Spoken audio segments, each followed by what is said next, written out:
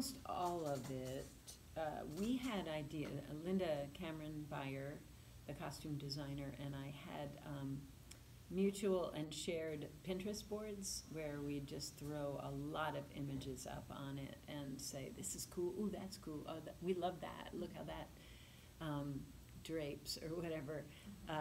So we knew pretty much the court was going to be in Renaissance-inspired clothing.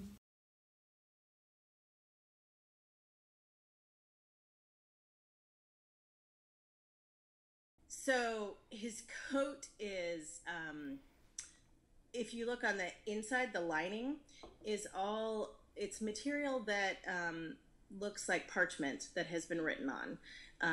And so when I found the material, I thought, okay, somebody's talking to me, because in my brain, I thought, I want the lining of his coat to be the pages of his book.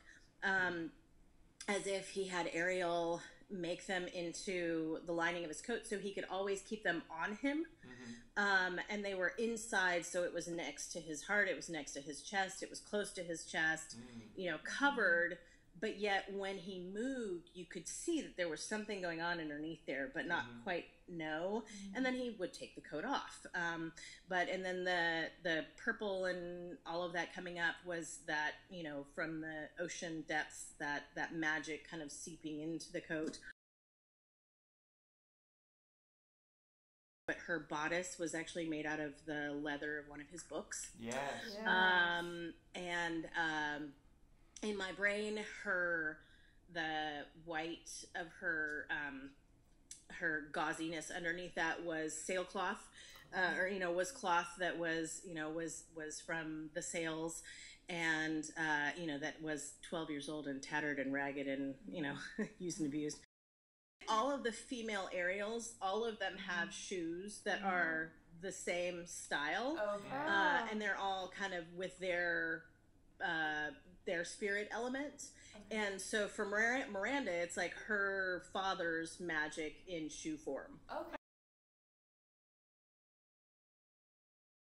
He has taken his mom's cloak, so Sycorax's cloak, and that is full of magic, and he has added his own magic to it in the form of the skins of rodents that he has caught, and the pieces of seaweed that he's added, and the swaths of pieces of things that he added to it.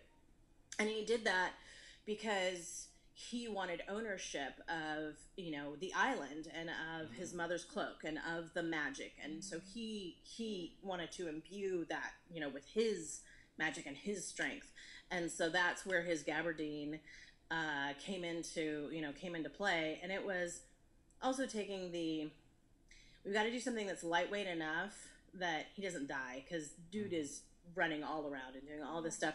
And I really wanted the feel of air and the feel of when he moved, you could see that it was just this light thing, and yet it has this weight because of the row of the rodents, which is an old, just so you know, it's a bunch of really vintage, really old fur pieces that I had in a box, and I was like, I use for these. I'm using them because I'm really not, I don't do fur as a general rule. I do faux fur. I do, I'm really conscious of that. But yet there's these vintage furs that, I had been given, that it was like, well, I would rather use them in something that's beautiful and wonderful and makes a statement.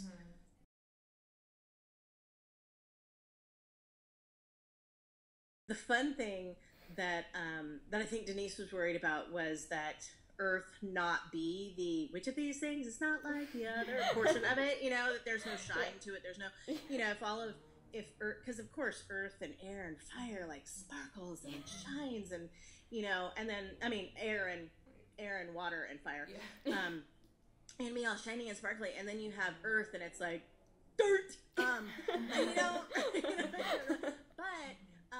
I started thinking about Earth as in mica and like granite and rocks that have this great sheen to it. And if you go into a cavern looking for gold, you know, and you see a gold, what's it called? You know, a vein, a vein of gold. It has that kind of where it breaks off and it's gold, but then it has the shine of the rocks. So that's where hers came from.